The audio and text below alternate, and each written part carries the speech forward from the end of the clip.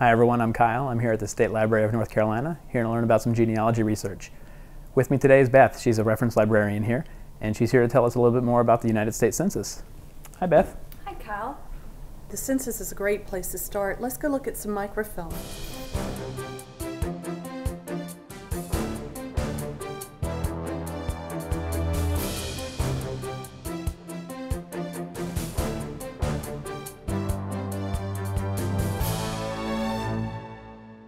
So Beth, what is the census and why is it so important to genealogy research?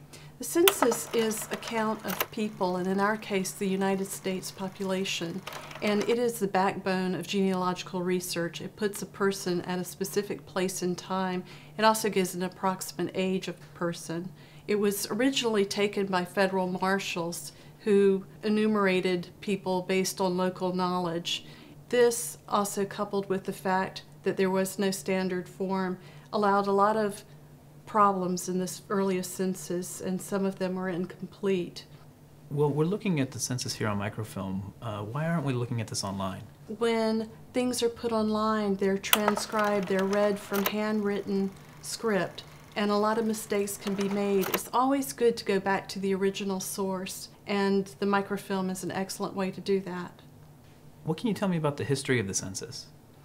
Well, there's a lot of important dates and facts about the census. One thing is that from 1790 up to 1840, only the heads of households were listed. 1870 was a significant census as well because it was the first time that former slaves were enumerated in the census. Also, in 1890, that census was burned and only a fragment of that remains, so that's really not searchable. I completed the 2010 census form. Why can't I find that information online? There is a 72-year rule mandated by law that protects the confidentiality of people. That means that in April of 2022, the 1950 census will be released. The latest census that has the names on it that you can search now will be in the 1940 census. What's the significance of the 1940 census? The 1940 census is very interesting in the fact that it was the first time that a lot of people could research themselves. Also, you can see the effects of the Great Depression on a person's family. A lot of families were separated. A lot of times the husband would have to leave the house in order to go out into the world and find work. Families could be split up sometimes because there were too many mouths to feed, so a child might have gone to live with a relative or even a neighbor.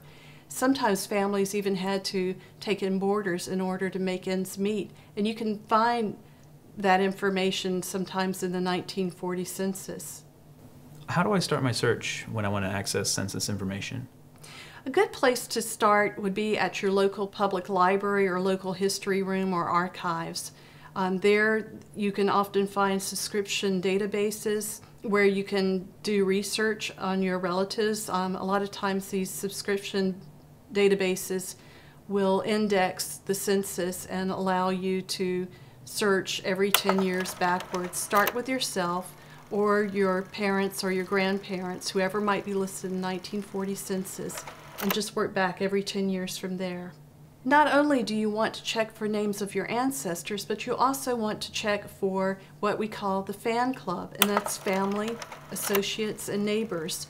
A lot of times if you check 10 families before your ancestors' family or the 10 after, you can find potential spouses, neighbors, and friends, and also get a sense of the community that your ancestor lived in. Okay, so did the Census Bureau only keep statistics on population? Absolutely not. As the census progressed, people saw the value in the information that they were gathering, and so there were some years where they started to conduct special censuses. The agricultural census, the mortality census, the veterans schedules, and the slave schedules. Those are all very important censuses, and that's not even a complete list of them.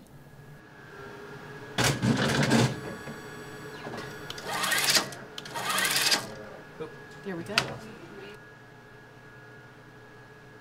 Paul Cameron was a wealthy plantation owner. He owned property in both Orange and Person counties. We can look at him on the agricultural census and look at the amount of crops that he had, the amount of livestock and that sort of thing. This is the 1860 slave schedules. He was a very large landowner.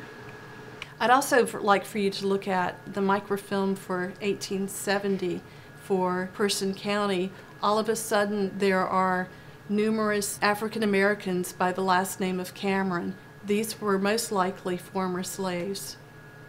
You can get a sense of how the Civil War might have impacted a farmer's life.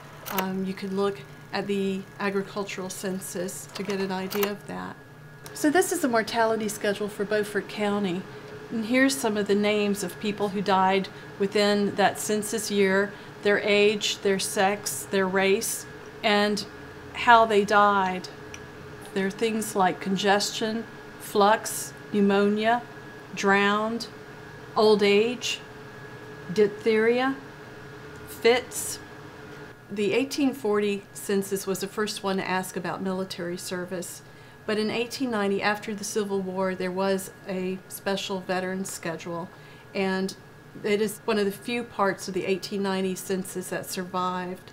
And this census was conducted in order to find out how many pensioners there were and how many widows from the Civil War. It only included Union soldiers, so those who fought for the Confederacy are not included. However, you can sometimes see that they were accidentally listed and their names were marked out.